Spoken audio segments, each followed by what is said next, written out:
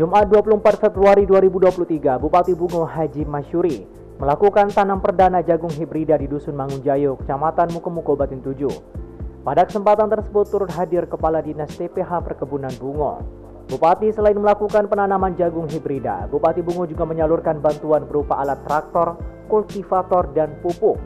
Bupati Bungo menyampaikan terima kasih kepada para petani dan berharap bantuan yang diberikan dapat dimanfaatkan semaksimal mungkin untuk menunjang pertanian dan menghasilkan kualitas panen yang unggul.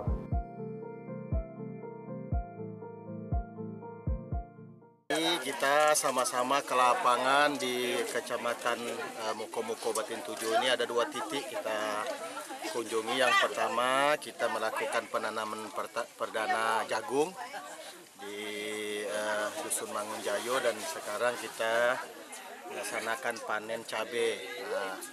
Ada lebih kurang tanaman cabai di Kabupaten Bungo direncanakan untuk tahun 2023 ini, dan prodi rangkaian pertaniannya mulai dari pengolahan lahan. Masyarakat kita lihat tadi masyarakat sudah mengolah lahan dengan traktor. Nah, itu dari traktornya dari pemerintah, kemudian juga kita bantu pupuk, bantu kultivator ya untuk menanam, dan juga yang lain yang dibutuhkan oleh para petani.